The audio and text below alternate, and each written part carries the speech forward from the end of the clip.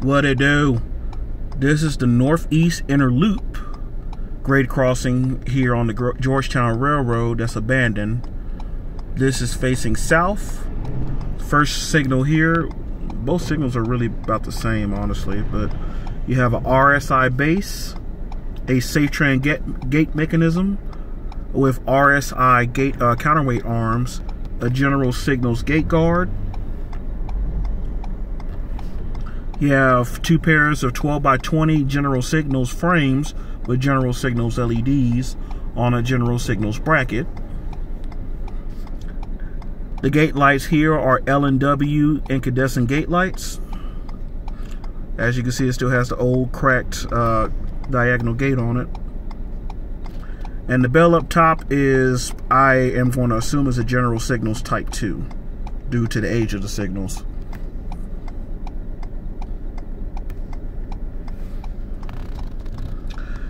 And then here is the northbound signal, which is pretty much the same as the south. Have a RSI base, safe train gate mechanism with RSI and counterweight arms, a general signals gate guard, two pairs of general signals 12 by 20 inch frames with general signals LEDs. These also have the RSI stop gate lights.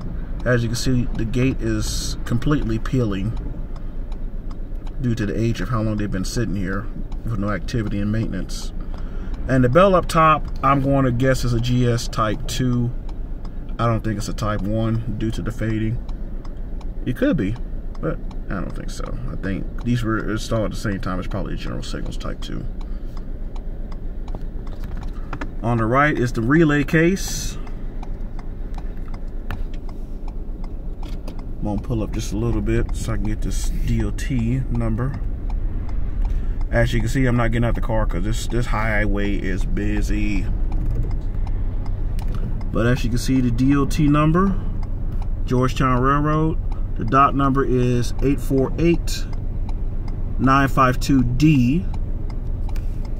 There's the relay case, still active.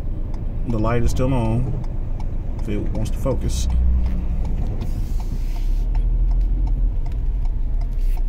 Then you have a track view facing to the west. As you can see, it's rusty, overgrown. And also track view facing east, overgrown. The grade here is also concrete. And that is the Northeast Inner Loop grade crossing here in Georgetown, Texas. Now let me get off these tracks before I get pulled over.